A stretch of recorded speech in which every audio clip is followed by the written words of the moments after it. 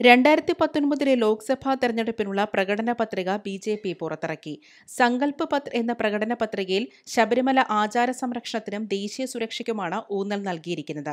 സങ്കൽപിത് ഭാരത് ശക്ത് ഭാരത് എന്നാണ് പ്രകടന പത്രികയിലെ മുദ്രാവാക്യം. 75 വാഗ്ദാനങ്ങളാണ് പ്രധാനമായും പ്രകടന പത്രികയിലുള്ളത്. ഇന്ത്യയിലെ 6 കോടി ജനങ്ങളിൽ നിന്നും വിവരം ശേഖരിച്ചാണ് ബി.ജെ.പി. പ്രകടന പത്രിക തയ്യാറാക്കിയിരിക്കുന്നത്. രാജ്യത്തിന്റെ വികസനത്തിനായി 50 പ്രധാന തീരുമാനങ്ങളാണ് പ്രധാനമന്ത്രി നരേന്ദ്രമോദി കഴിഞ്ഞ 5 വർഷം സ്വീകരിച്ചതെന്ന് പറയുന്ന ബി.ജെ.പി.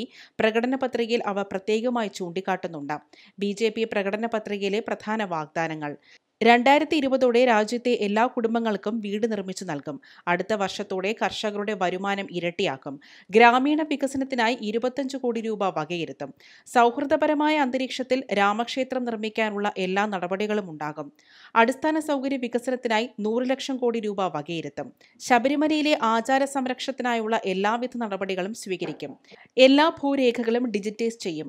പൗരത്വ ബില്ല് പാർലമെന്റിൽ പാസാക്കും. 60 വയസ്സിന് മുകളിലുള്ള എല്ലാ കർഷകർക്കും പെൻഷൻ ഉറപ്പാക്കും. ഏകീകൃത സിവിൽ കോഡ് നടപ്പാക്കാൻ ബി.ജെ.പി. പ്രതിജ്ഞാബദ്ധം. ജമ്മു കാശ്മീരിന് പ്രത്യേക അധികാരം നൽകുന്ന ആർട്ടിക്കിൾ 370 റദ്ദാക്കും.